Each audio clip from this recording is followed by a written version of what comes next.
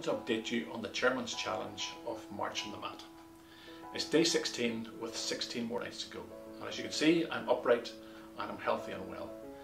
But I've been overwhelmed and absolutely incredible generosity of all of you who have contributed to this cause of Kiwoko Hospital.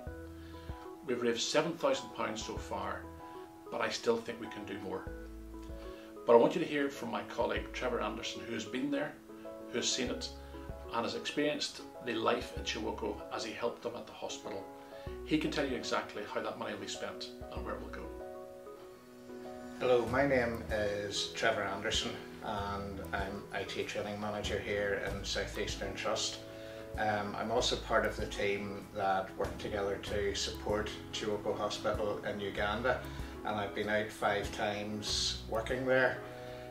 Kiwoko is one of those places that you can drive past the gates and not notice it, not give it a second glance, but once you go through the gates you realise what a special and very important place that the hospital is. To give you perspective, Kiwoko Hospital would operate with the same number of patients and clients as we do in South Eastern Trust. They have a massive catchment area, but what we get for funding for one day has to do them for a year, and in this pandemic time they have really struggled due to lack of funding, as have other charities. Donations have dried up. They've had increased costs because they've had to bring in extra PPE, they've had to install extra hand washing stations about the hospital, all the things which we do here, but they're doing it on a shoestring budget. And what our chairman is doing will make an absolutely amazing difference to the lives of the people who are served by the hospital in Kiwoko. They really depend on every penny that they get.